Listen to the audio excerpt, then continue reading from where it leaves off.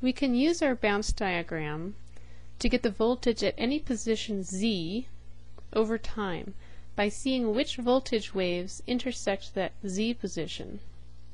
For example, if we want how the voltage changes over time at z equals 0, we can follow this line down to see how the voltage at z equals 0 changes over time.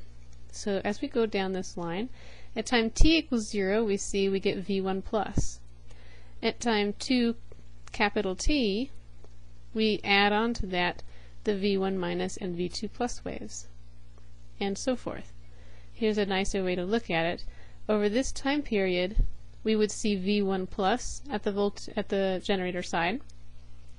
Between 2t and 4t we would see V1 plus, V1 minus, and V2 plus, and so forth.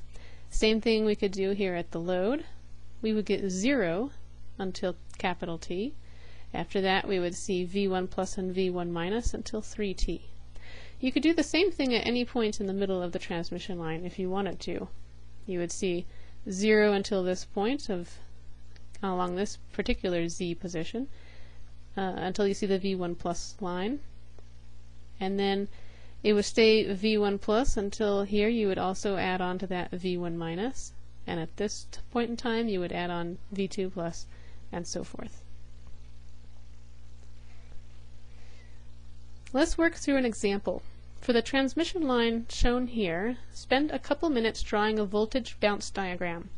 Assume the transmission line is lossless.